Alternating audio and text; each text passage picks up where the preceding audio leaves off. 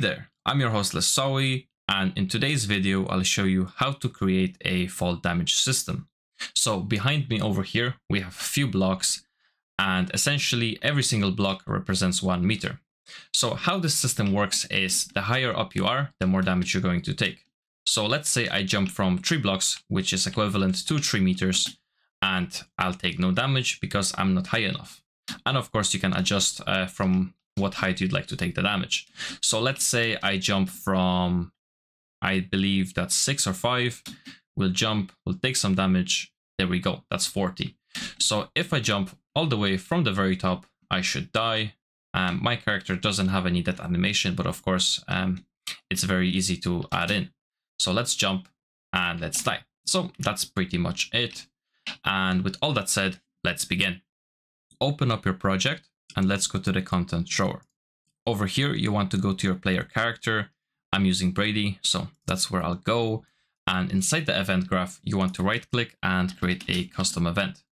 Now this custom event you can rename to anything you'd like. I'll simply call it falling, and then get a event on landed and simply just plug that into here. So search for falling or whatever you called it, and that should work just fine for us. Then as you've seen at the very beginning, I actually have a health system set up. So if you don't have one, I'll link it down below, because I need to create apply damage in the falling event. And for that to work, I need a event any damage. So I'll just be using my health system to plug it into here. So let's get our health. Let's subtract the damage, just like so. I'll get a clamp so my thing doesn't go over the minimum and the maximum. So clamp, and I'm using a float. Then for the max health goes here. And we can just set this up here. And that's done. You can comment this, and I'll comment it event any damage. That should be fine. And I won't touch this anymore. That's all good. So over here in the falling event, I need to check if my player is falling. So let's get the character movement and do is falling. So if we are falling, get a branch. And on true, something will happen, and on false, nothing will happen. So then I'd like to get my player's velocity. So get player character, and then from the blue pin, get velocity, and you should find this all the way at the bottom, just like so, and split the pin because we are interested in the Z value. So from here, get a multiply node, and what you want to do, you want to multiply this by -1. Then from here, we want to do a check. So get greater, and we are checking from what height we should take damage. So the higher the value, the higher you need to be to take damage. So I figured out about 900 works fine for me. So of course, play with this value if you have to. Then put that into true. And from the multiply node, let's get a divide. And divide this by 50. I'll explain in 1 second why. Then from here, get another divide and divide this by 5. So if this was 1000, if we divided it by 50, we'd get 20, and 20 divided by 5 would be 4. So our base damage is going to be 4.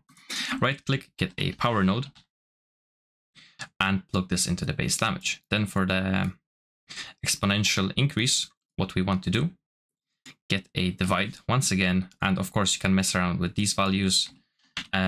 This works fine for me, so 3000 there, and then add a 2.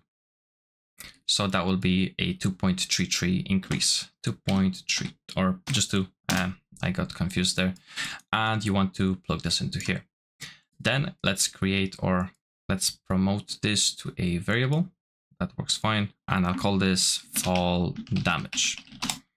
Now this will go into true, and from here we can do apply damage.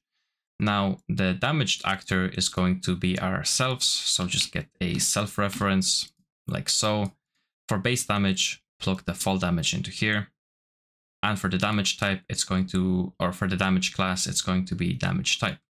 And if you'd like a print string, it's not necessary, but if you do, get a print string and connect the fall damage into the string. You'll get something like this and put that there. So I believe that's essentially everything. So let's comment this code and call this something like fall damage.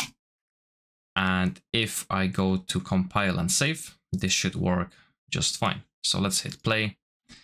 I have full health. If I go to, let's say 5 and have a jump, I should take damage. There we go. That works. That's fine. 32. And just to see if I can kill this character, let's go to 10 and I should take 82 damage like before. So yeah, there we go, 81. So guys, thank you so much for watching. If you liked the video, leave a like. If you didn't, leave a dislike. And as always, happy developing.